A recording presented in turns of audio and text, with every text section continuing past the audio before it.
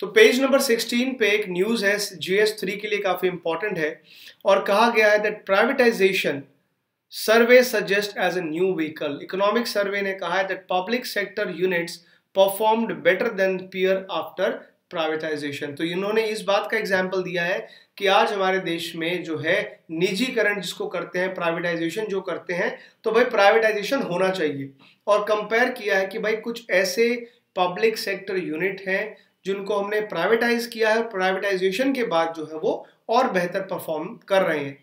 सो economic survey ने aggressively pitch किया है for डाइवर्समेंट in its public sector undertakings by proposing a separate corporate entity wherein the government stake can be transferred and divested over the period of time।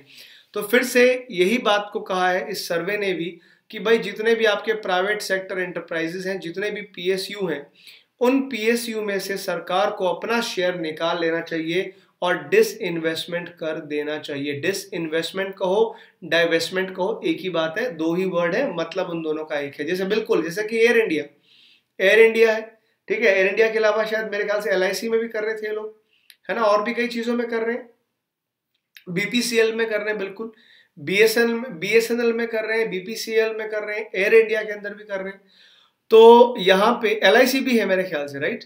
So PSU में जो disinvestment है, disinvestment का मतलब है कि जो गवर्नमेंट के share है ना सर, अभी क्या होता है पब्लिक सेक्टर एंटरप्राइजेस का मतलब क्या होता है कि इसका जो कंट्रोल है वो किसके हाथ में, कौन कंट्रोल करता है, इसको कंट्रोल करती है गवर्नमेंट, क्योंकि गवर्नमेंट के कम से कम मिनिमम यहाँ पे 51% से ज्यादा जो है शेयर होते हैं, कम से कम 51%, उससे ज्यादा ही गवर्नमेंट के शेयर होते हैं।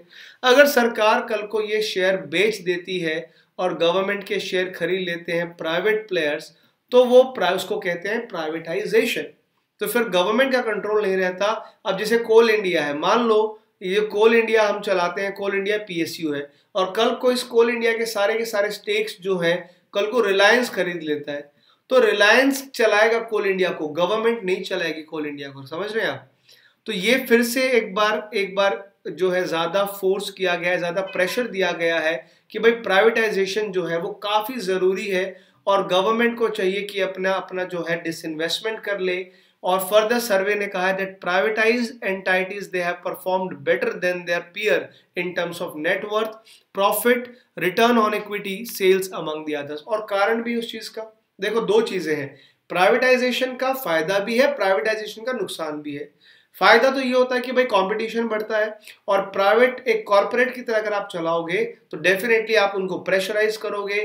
प्राइवेट प्लेयर्स प्रॉफिट के लिए काम करते हैं, अल्टीमेटली क्यों काम करेंगे, कोई भी कंपनी प्राइवेट प्लेयर क्यों चलाता है, प्राइवेट जो है वो प्रॉफिट के लिए चलाएगा। आज इंडिया में रेलवे जो है वो घाटे में चलती है क्योंकि सरकार चलाती है, सरकार का पर्पस वहां पैसा कमाना नहीं है, लोगों को फैसिलिटीज देना है। अगर यही रेलवेज आप प्राइवेटाइज कर दो तो सबसे पहले किरायों को बढ़ाया जाएगा कि भाई हम जो चलाएं तो कम से कम, क्योंकि सरकार वेलफेयर स्कीम सोच सकती है, लेकिन प्राइवेट वाले तो सिर्फ प्रॉफिट ही सोचेंगे अल्टीमेटली, राइट। और यहाँ पे कहा गया है कि एक इंडिपेंडेंट बोर्ड बनाया जाए, गवर्नमेंट जो है वो ट्रांसफर कर सकती है अपने stake in the listed central public sector enterprises to separate corporate entity. This entity would be managed by independent board and would be mandated to divest the government in the central PSUs period of time stated economic services, and this will lend the professionalism and autonomy to disinvestment program which in turn would improve the economic performances of the CPC। इसी बात पे जोर दिया गया कि performance बढ़ानी है तो देखो आप इनको प्राइवेटाइज करो। तो यहाँ पे मेरा सवाल आप लोगों से ये है कि do you think privatization is a solution to improve the government public sector enterprise? अगर यहाँ पे मैं आपको क्वेश्चन देता हूं, this is question number 3, right. अगर क्वेश्चन मैं आपको देता हूं that economic survey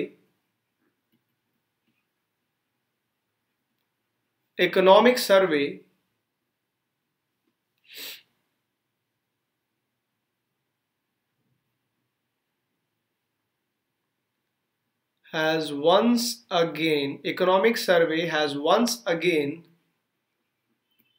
relied heavily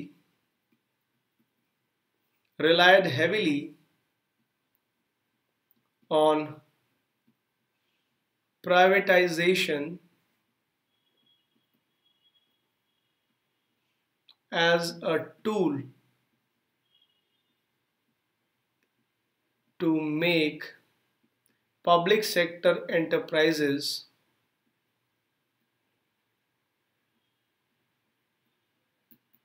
working well. Economic survey has once again relied heavily on the privatization as a tool to make public sector enterprises working well and in line with economic demands.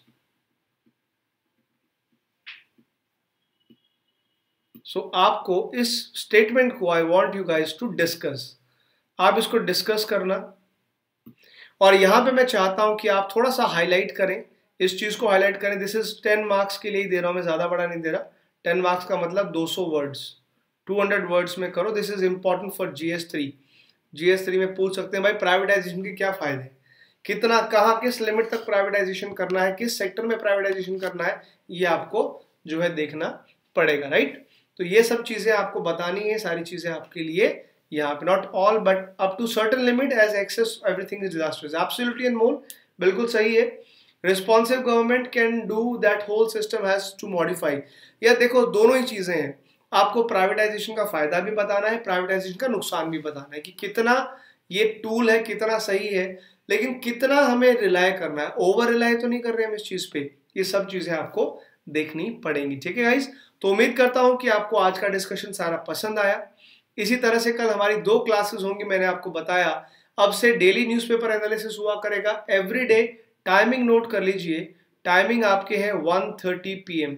आज जब मेरी class हुआ करेगी Unacademy plus पे, तब थोड़ा बहुत हम यहाँ वहाँ कर सकते हैं, थोड़ा बहुत टाइम चेंज हो सकते हैं, बट अदरवाइज 1:30 PM हमारी क्लास का टाइम फिक्स है। आप डेली न्यूज़पेपर एनालिसिस मेरे साथ पढ़ेंगे, 1:30 PM को हमारा क्लास हुआ करेगा। कल एक स्पेशल क्लास है बजट के ऊपर, तो 10:30 बजे का टाइम नोट कर लें। कल 10:30 रात शाम को एक बजट के ऊपर स्पेशल क्लास मैंने रखी है, और बजट को आपको समझाने की कोशिश करेंगे, आसान भाषा में इसको हम एनालाइज करेंगे। साथ ही साथ में गाइस आप मुझे फॉलो कर सकते हैं आशीष मलिक IAS अकेडमी के ऊपर, जहां पे आपको बहुत सारा मटेरियल मिलेगा, कई सारे नए इनिशिएटिव्स आने वाले हैं। तो आशीष मलिक IAS अकेडमी का यूट्यूब चैनल भी है, फेसबुक ग्रुप भी है, टेलीग्राम चैनल भी है, इन सबको आप फॉलो कर सकते हैं। और अनअकैडमी प्लस पे अगर आप मुझे फॉलो करना चाहते हैं, आशीष मलिक रेफरल कोड यूज करें and you will also get a 10% discount. बाकी डिस्क्रिप्शन बॉक्स में मैं बहुत सारी चीजें डालने वाला हूँ, PDF भी आप डाउनलोड कर लीजिए, और टेलीग्राम चैनल के ऊपर आपको एक लिंक मिलेगा मेरी टेस्ट सीरीज का। तो जितने लोग भी अपने टेस्ट सीरीज को फॉलो करना चाहते हैं, तो टेस्ट सीरीज को फॉलो करते रहें। टेस्ट सीरीज का लिंक अवेलेबल है टेलीग्राम चैनल पे, जिसका मैं आपको शेयर कर देता हूं लिंक। अभी जब जिसने ज्वाइन नहीं किया है वो जरूर ज्वाइन कर ले टेलीग्राम चैनल।